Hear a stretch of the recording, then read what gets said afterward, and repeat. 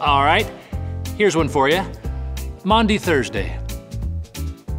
Right? It's always confused me too.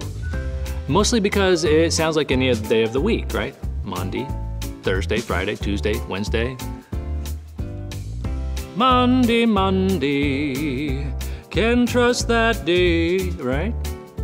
No mamas and the papas fans out there?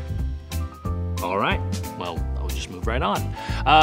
Maundy Thursday, in other parts of the world, it may be known as Covenant Thursday, Sheer Thursday, Thursday before Easter, which it is, Thursday of Mysteries.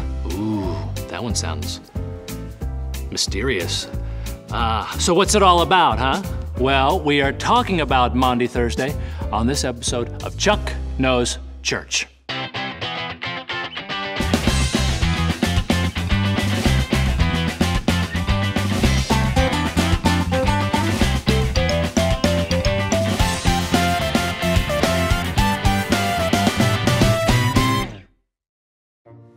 If we're to understand Maundy Thursday, we should start with the term Maundy.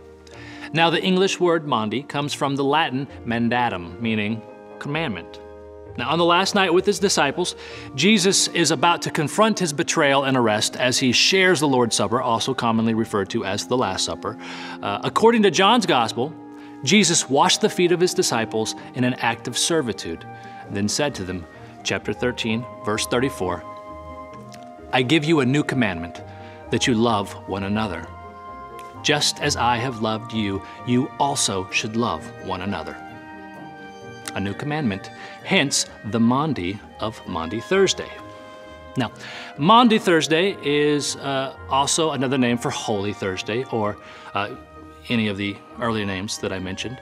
All refer to the first of the 3 days of solemn remembrance of the events leading up to and immediately following the crucifixion of Jesus. But of all the names, referring to this day of remembrance as Maundy Thursday accentuates the new commandment from Jesus. And even though John's Gospel does not include the Lord's Supper among the events of that last night, the other Gospels do. So, in addition to Holy Communion, Maundy Thursday services commonly include acts of physical care and servitude, like foot washing, as an important part of the remembrance. There you go. Now, if you'd like to learn more about Maundy Thursday, be sure to ask your pastor. Tell them Chuck sent you.